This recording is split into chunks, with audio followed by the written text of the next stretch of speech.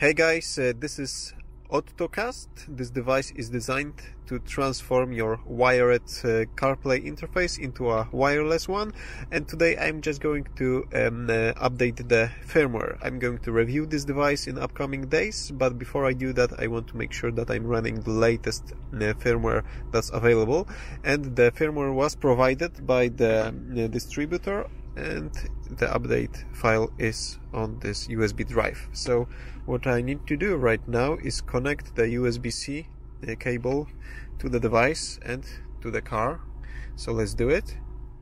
With the device connected, we need to wait until it boots up. There's a red LED over here, and there's some information that the device is booting up, and we should give it about a minute or so.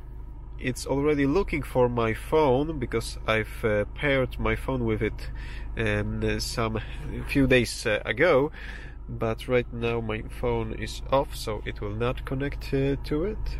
And once it's all boot up and we are sure that there's nothing going on in the device, there's no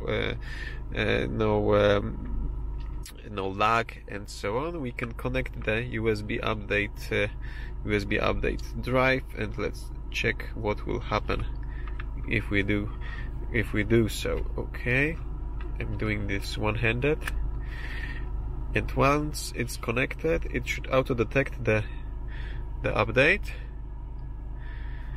Okay,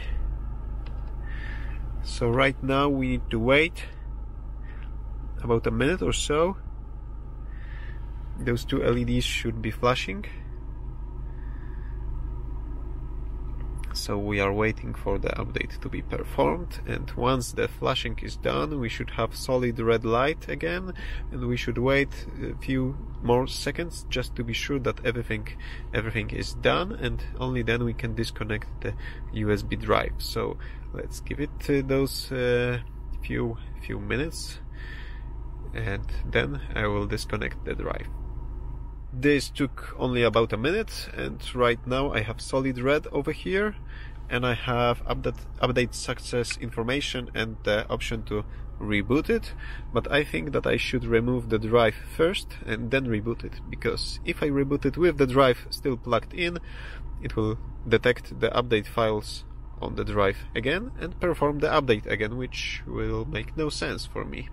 Okay, so let's remove the drive and let's reboot the device.